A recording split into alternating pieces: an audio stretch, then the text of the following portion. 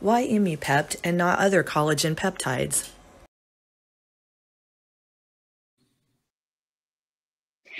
This question is really cutting to the core of the matter.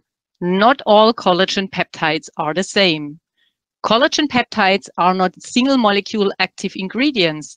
They are a composition of peptides, and their peptide profile determines their efficacy and physiological benefits.